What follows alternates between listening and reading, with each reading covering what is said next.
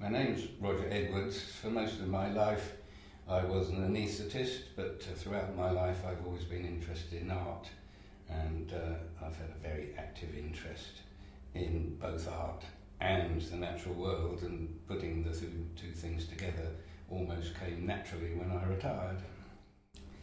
So I've chosen a piece which is entitled "It Is Dead, Isn't It?"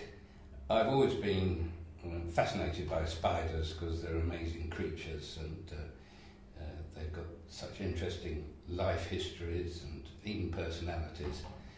I first sculpted a spider out of a solid block of stone, and it was a spider which was protecting its egg cocoon, and therefore I could make the legs in close association with the cocoon, but I really wanted to free the legs up from the major block of stone, and I couldn't quite work out how to do this without presenting myself with huge challenges, because I knew that if I carved the legs individually that it would be extremely difficult, and I'd almost certainly break one of the 8 legs.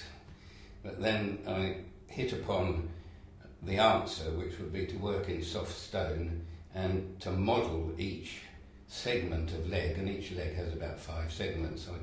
I would model each leg individually and then drill through down the legs and glue and wire them together, and then conceal the gaps with a mixture of arrowdite and dust.